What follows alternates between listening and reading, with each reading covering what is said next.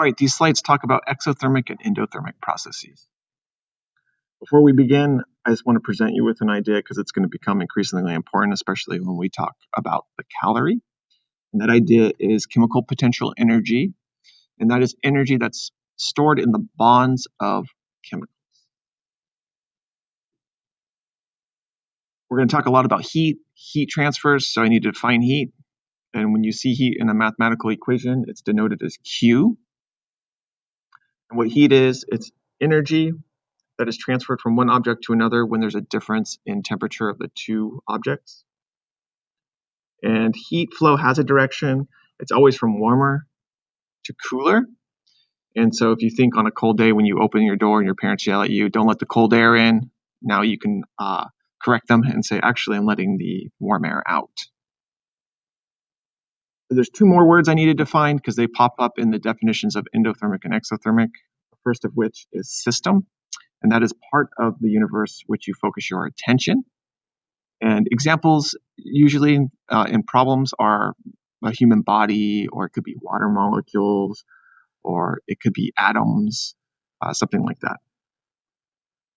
And then there's surroundings, and surroundings include everything else in the universe. So the first definition is endothermic process, and that's a process which occurs when a system absorbs heat from the surroundings. And exothermic is exactly the opposite. It's when a system releases heat to its surroundings. So let's go through a few examples. So you have a beaker, you add two chemicals, and once you add the two chemicals, the beaker gets really hot. So let's think about what's going on. So here's a drawing of a beaker. And when you mix the two chemicals, the chemicals are releasing energy. And so the chemicals are the system, and it's releasing energy to the surroundings. And so exactly that's an exothermic process.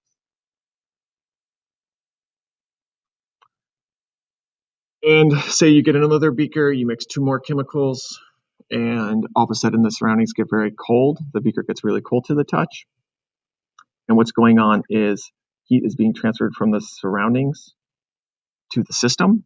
And so that is, by definition, endothermic process. Okay, let's imagine going camping, starting a fire. And the reason why you start a fire is to heat up your surroundings. So you're the system, because you want the heat to be transferred into your body and to keep you warm. And so that is also an endothermic process. Okay, imagine triple-digit weather. You begin to sweat, and this is the reason why you sweat, is to cool off. And so heat is being transferred from your body to the sweat, which is liquid water. And once liquid water gets enough energy, it turns from liquid to gas. And so you feel dry after a while. It evaporates.